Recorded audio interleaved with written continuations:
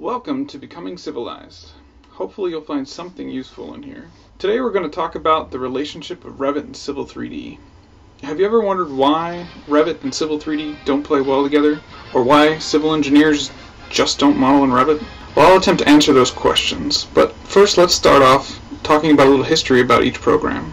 Revit was a child born in the mid-80s when Nintendo gave us the first adventure of those Italian plumber brothers. Revit started in the UK and was originally called Sonata Martin Tower BIM Yesterday, Today, and Tomorrow.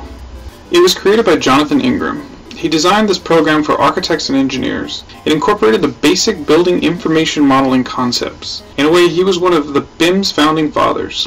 Sonata Martin Tower BIM Yesterday, Today, and Tomorrow was eventually sold to a Canadian company called Alias, and Dr. Ingram went on to write Reflex. Reflex was acquired in 1996 by Parametric Technologies and renamed it to Pro Reflex. Dr. Ingram was appointed Chief Technology Officer of Parametric Technologies at the time, and this software had most of the main features that still exist in Revit today. In 2000, the company was renamed Revit Technologies Corporation, and on April 5th in Cambridge, Massachusetts, the first version of Revit 1.0 was released. It was first offered as a software lease and you could not buy it. Revit was also the second parametric building modeler specifically designed for the AEC industry. The Revit name is an invented word, designed to imply revision and speed. Since their original name idea, Perspective, was taken by a spec application, they hired a public communications consultant to assist in developing a name. Revit won out over a number of other proposals, including Archadia and Estuary, and many others. Its technology offered the model concept with an easy-to-use platform designed to enable architects, engineers, and contractors to do life-cycle planning for building projects. Revit's intelligent design environment encouraged design revisions because there was real-time synchronization of the documentation. Autodesk purchased the Massachusetts-based Revit Technology Corporation for $103 million US in 2002. The purchase allowed more research, development, and improvements of the software, and you can read more about that on Wikipedia. Civil 3D was also a child of the mid-80s, when a group of developers called David C. Arnold and Associates created a host of macros and routines that assisted with civil engineering tasks. In 1990, DCA renamed the program to ADCAD Civil Survey. Then the following year renamed it again to Sofdesk Civil Survey. In 1997 it was purchased by Autodesk for $72 million, and after one release it was renamed to Land Development Desktop, which was built on Map 3D and AutoCAD 14, and known as LDD for short. In 2001 the development was dropped from the name, becoming Land Desktop, which was comprised of Map 5, AutoCAD 2002, Civil Design 3, Survey 3, Onsite 6, and Raster Design, which was also known as the Autodesk Civil Series. Then in 2005, Autodesk made a bold move and introduced a civil engineering 3D modeling software called Civil 3D. This software engine was different than all the products before because this was not acquired. Its engine kernels were written by Autodesk programmers. Mimicking tools from Land Desktop, Civil 3D introduced dynamically linked objects to show instant changes to a model when an edit operation was performed. Land Desktop was included alongside Civil 3D until 2011 when it was officially retired. Revit and Civil 3D's relationship started off as the perfect romance. They enjoyed walks on the circuit board together, and sharing their appetite for processor speed, Civil 3D and Revit had such a beautiful relationship. Oh wait, these two have never played well together. Their relationship is more like oil and water. No matter how quickly you stir them together, they will never become one liquid. Why is this? Well, let's start off by talking about how each program works. Revit objects are parametric. And you're probably thinking, what does that really mean? It means that the objects are intelligent 3D objects to represent real physical building components, such as walls, windows, doors, stairs. You get the idea. These objects can interact with each other and know what they are. I mean, in Revit, you can't use a stair for a window. However, in Civil 3D, it contains objects that are not parametric, with the exception of pipes and structures.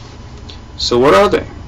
Well, think of lines that have different elevations at each vertex. You can change the fixed points along the line to whatever you want. And by using multiple lines offset, then you start making up curbs, gutters, grade breaks, building pads, berms, retaining walls. You get the idea. But overall, they're still just lines with points. Civil 3D uses these 3D break lines to create a surface called a TIN, or Triangular Irregular Network. The process goes 2 points make a line, and 3 points make a triangle. and a triangle makes a surface mesh or a spider web. Once you have this surface, you can perform various style changes to extract objects like contours, grids, points, and a few other analysis options. So what does this mean?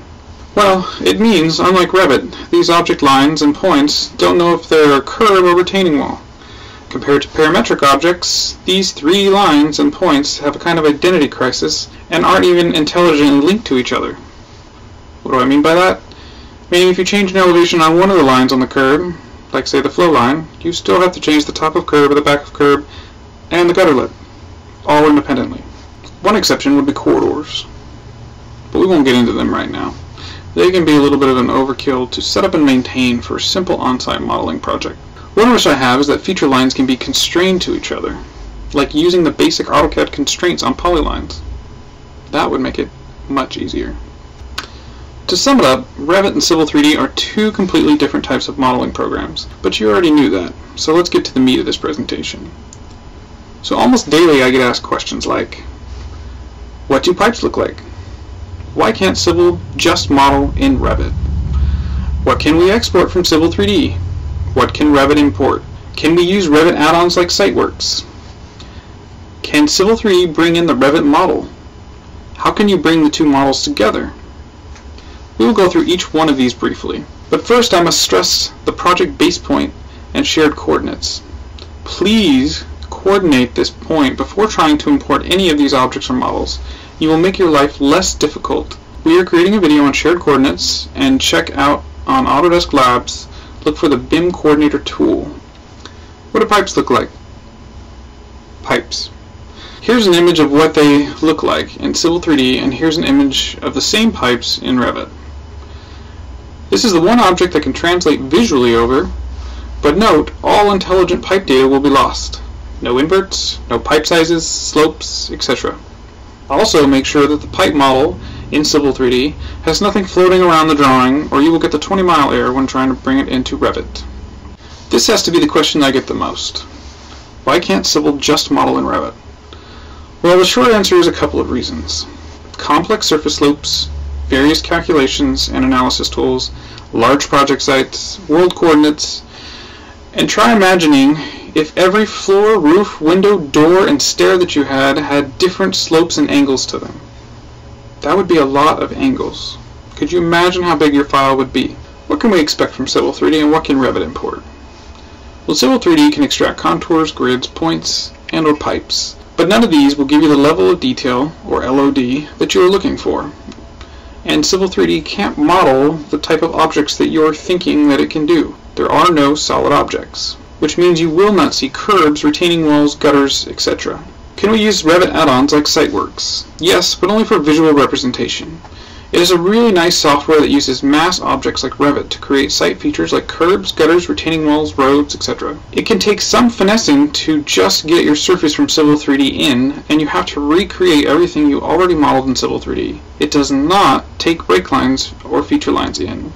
It will take a land XML file, but it will not hold those lines. I'm 100% sure that this is what Revit users wish Civil3D would produce. My prediction is that Civil3D will grow up, and it too will start to have smarter objects that represent their real-world counterparts like Revit. How long will this take? Within the next decade is my best guess, but who really knows? Right now, Civil3D can run corridors, which is kind of like projecting a detail down a specific alignment. These work great for streets and highways, but are not practical for site development because of all the various components that go into making them. Autodesk would need to simplify the corridor process first. The day that you can run a corridor down just a feature line without having to create an alignment and a profile would be a great day. A feature line already contains all of this information. Once this happens, you will see them used more on on-site design. The one nice feature about corridors is you can extract them as a solid object and transfer them over to Revit. Next question. Can Civil3D bring in a Revit model? After asking yourself that question, you need to ask yourself, why? Yes, you can bring it in, but you will regret it. You can export an ADSK file or a 3D DWG file from Revit and import into Civil3D. These files will bog down your DWG's performance, so use them sparingly. Even the simplest of Revit files can bog down the performance of AutoCAD or Civil3D. If you need it for rendering or coordination, there are better, simpler programs for that like Navisworks, 360 Glue, and 3D Studio Max. How can we bring the two models together? Navisworks. This is the current industry standard to bring it all together. A very simple to use interface and highly useful collision detection tools help all consultants find issues before the project is built. From my experience, using the shared coordinates when exporting a NWC file from Revit makes it a snap to align and collaborate within Navisworks. So I will stress that again. Please set the coordination tool and the shared coordinates before you start any of these projects or putting these models together. Now, if you're looking for a show-stopping rendering or animation, then you need to use 3D Studio Max. This software is also parametric based and works nicely with Revit. As for Civil3D or AutoCAD, sometimes there are a few extra steps you have to take in order to prepare your models to make the transfer to Max. Civil3D has a site tool called Civil View that can help you bring across surfaces and corridors. There are a few tutorials on that subject on YouTube if you want to try them out. But if you just want a sample of what Max can accomplish, then I will leave you with this link for a video from Autodesk. Well, I hope we've helped answer some of those questions you had. If you have any more, feel free to email me at becomingcivilized@gmail.com or just make a comment under this video. Thanks for watching. Please like us and share this video.